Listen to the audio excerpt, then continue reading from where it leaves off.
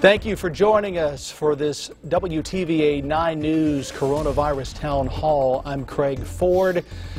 And for the next 30 minutes, we're going to answer some of your questions, just basically answer some basic questions that you and others may have concerning the coronavirus. Obviously, the world has changed dramatically in the past few weeks, and some folks, now that we've had some of the recent developments with public areas being restricted, schools being closed, a lot of folks may be paying more attention to the coronavirus than when this first may have come on. So we want to introduce Dr. H.F. Mason, who is the Chief Medical Officer for Baptist Memorial Hospital, Union County. He's also the hospital's Chief of Surgery.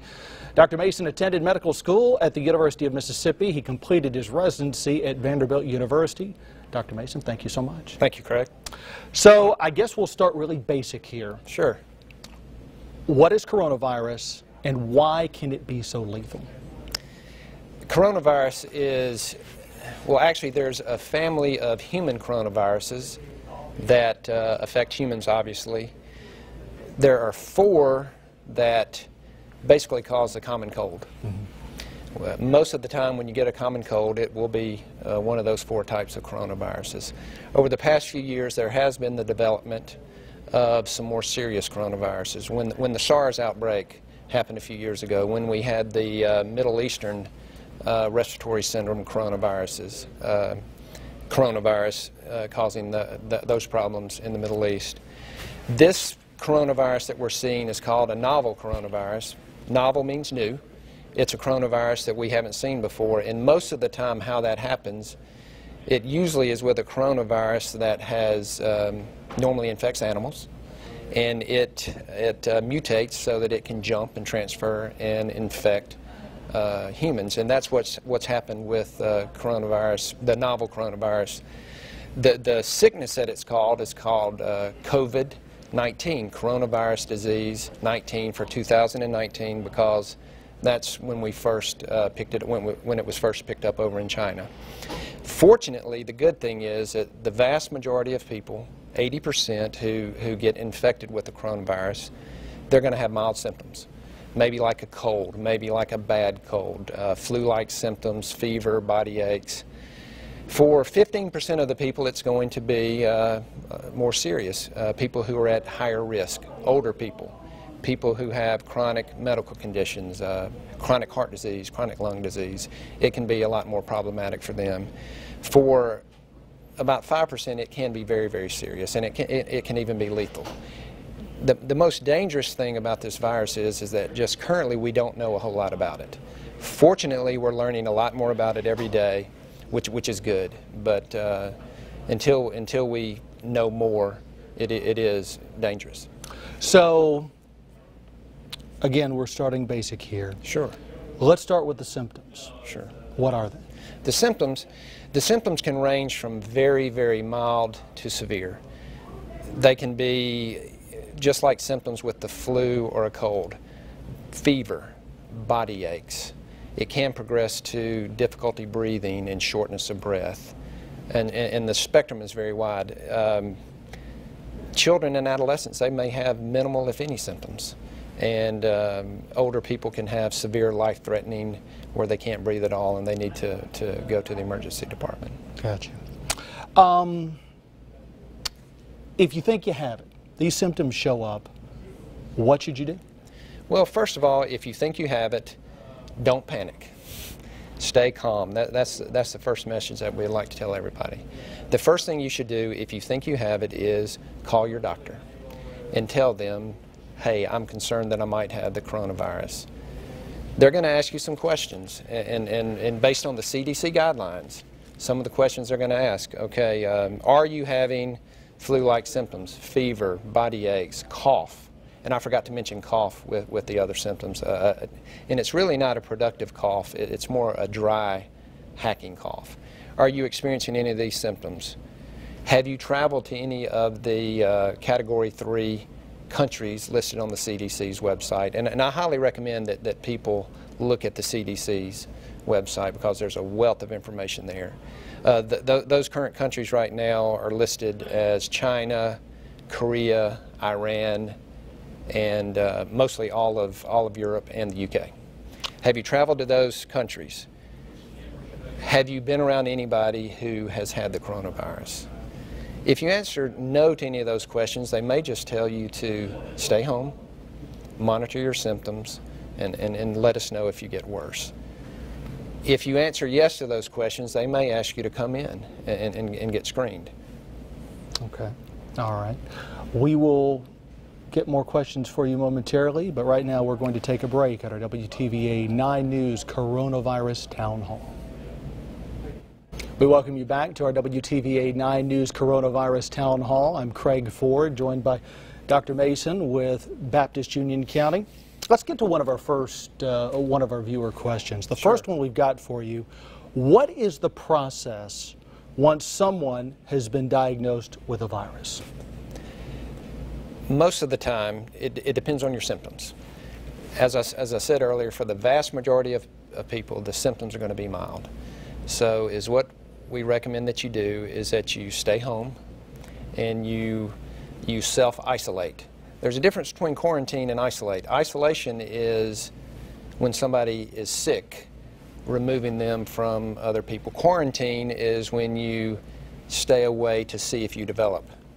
I think it's important for the people to know that. So the first thing that you do is you isolate yourself and you give yourself supportive care. Drink plenty of fluids. Take Tylenol or ibuprofen for the fever. Monitor your symptoms.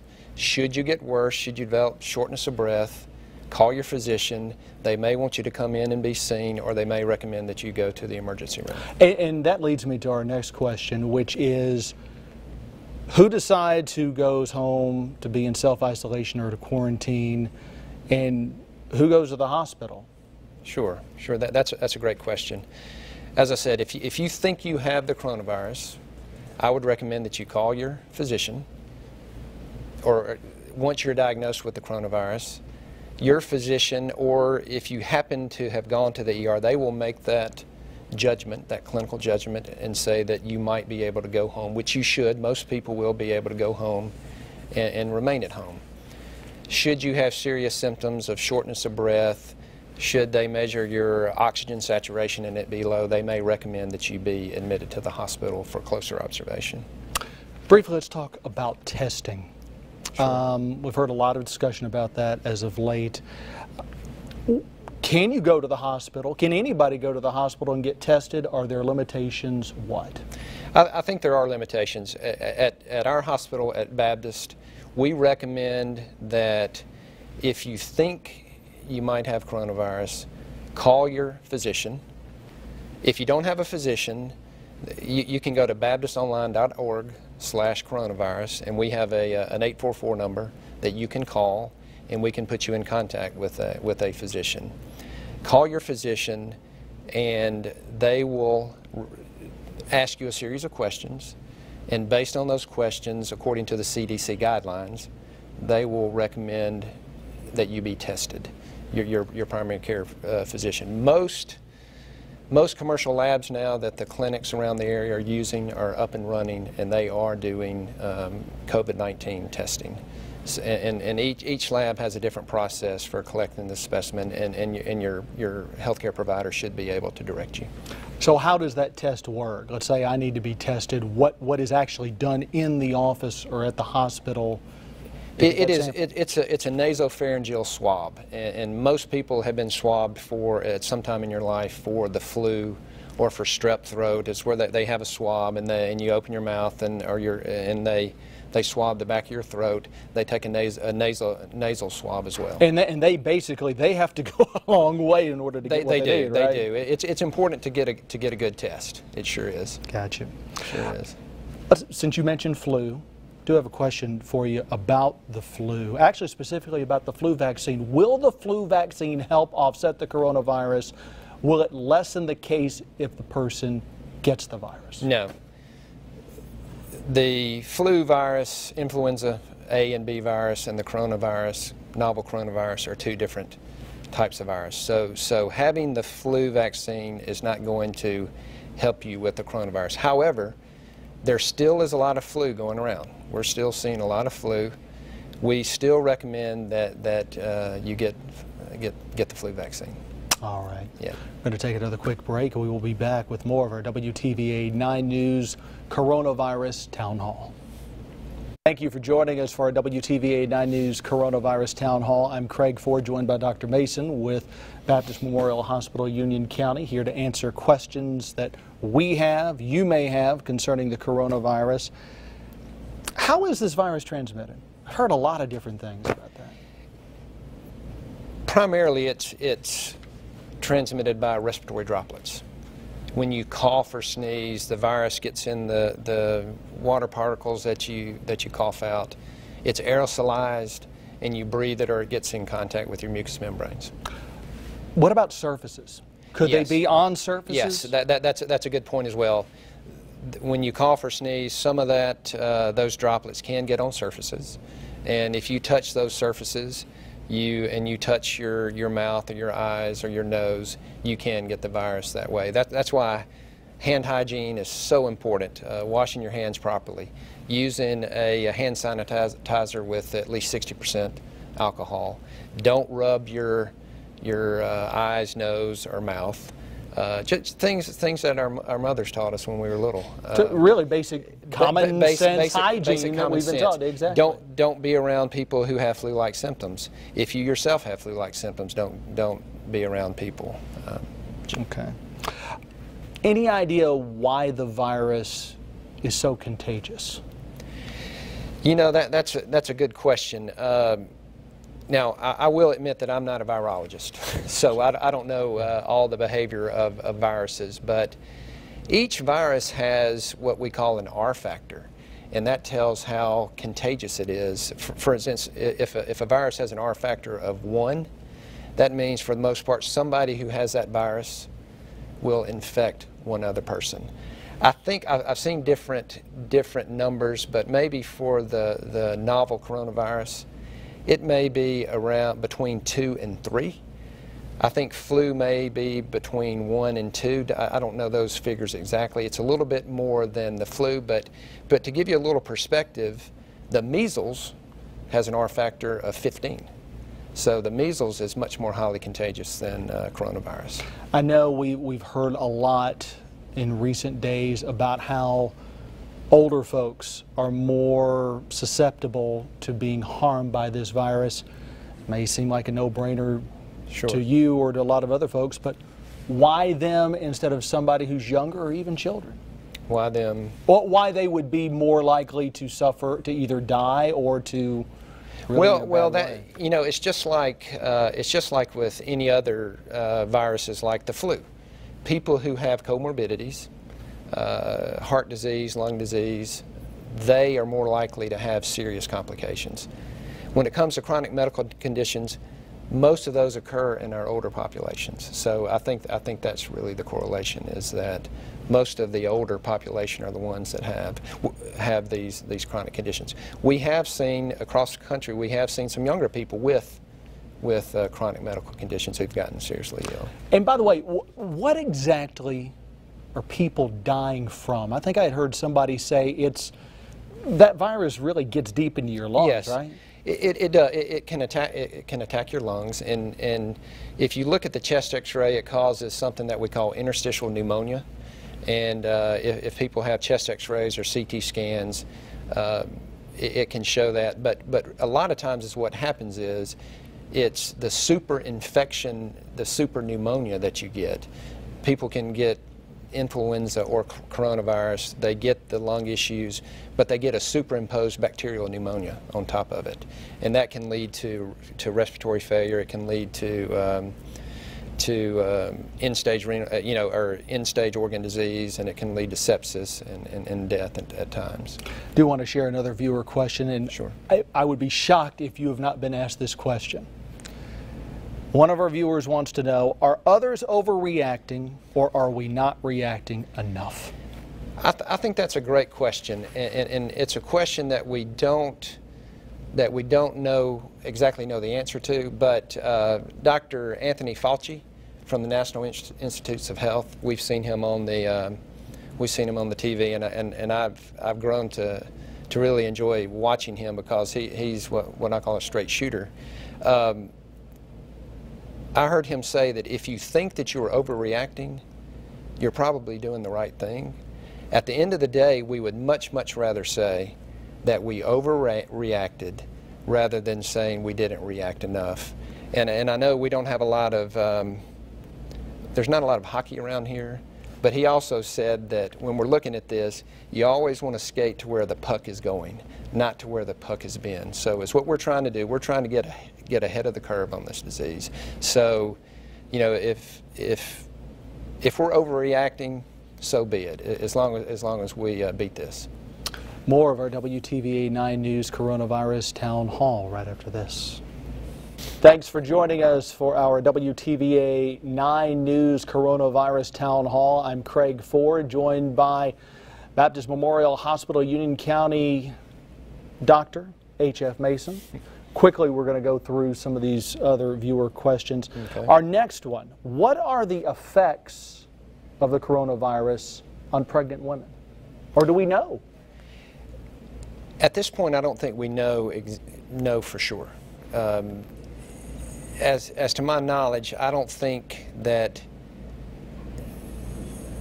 there are any harmful effects that we know of. Mm-hmm. I'll leave it at that because I'm just not sure. And I think people may not be aware, but because this is so new, mm-hmm. there's some research, but really not a lot of research. That's true. Is there? That's true. We're learning. We're learning more and more every day, but there's still a whole lot that we don't know. Another question for you. What do healthcare professionals need to wear to protect themselves from the virus? So I'll ask you, what if somebody comes in at Baptist? Well, we have protocols at our hospital, and we've been working on these protocols for a couple of months. If somebody comes in with any type of ILI, influenza-like illness, I'm sure you've heard it. You've heard that. Cough, fever, body aches. We are immediately putting a mask on them, and then we're asking them further questions based on the CDC. You know, are you having those symptoms? Have you traveled to these areas? Have you been around anybody who has had COVID-19?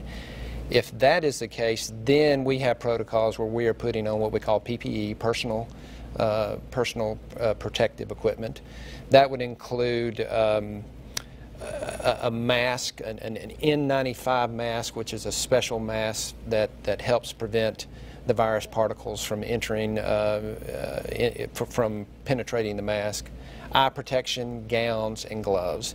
And then we are immediately taking those patients to one of our isolation rooms in the emergency department. It's a negative pressure room, and by negative pressure we mean that when you open the door, everything gets sucked into the room as opposed to positive pressure getting blown out.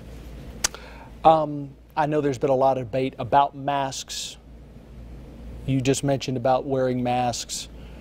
I'm assuming your position would be like everything else we've heard, is it's not really going to help anybody. No. I don't think wearing a mask out in public is going to help you.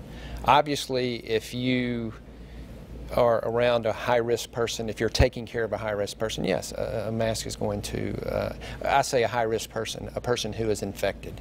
Yes, a mask will help you. All right. Here's one that I got hit with. So I go to the gas station. I want to fill up my car. Do I need to wear a glove when I pick up the pump? Do I need to have some sort of covering on my hand when I pick up the pump? Or should I just grab it, fill it up, clean my hand? What? That's a good question. And I think that answer is going to be different for every person. Some people are going to have much more comfort if they're wearing gloves. I think that I would, personally, once I've filled my car up, I do carry a little hand sanitizer liquid bottle with me. I do clean my hands and get back in my car. And that was what I was going to hit you up with. One of the things I definitely wanted to ask you is, when all this is going on, what are you doing? What's your family doing to deal with all this? Well, you know, I have 2 children at home right now who are not at school. I have 2 children in college. And you know, we're just telling them, don't panic, be smart. You know, use just like the CDC guidelines. Use proper hand hygiene. Don't be around sick people. If you're sick yourself, be smart. You know, we're hearing a lot about social distancing now. As you notice, we're 6 feet apart here, which is good. But you know, I think that it's not going to hurt us to not go out and be with our friends. It's not going to hurt us for just a short time to pay attention and listen to what the experts are telling us. And I know it's going to be painful for a while, and it's totally disrupting our way of life, but this is something that we have to do. And I do think that we need to be serious about it. More right after this. We are at the end of our broadcast. It has been a very informative broadcast for me and hopefully for you. I want to thank again Dr. H.F. Mason, the Chief Medical Officer at Baptist Memorial Hospital, Union County. You have really provided some insight for us. We appreciate you taking time out of your day. And thank you for trusting us with our coverage of the coronavirus.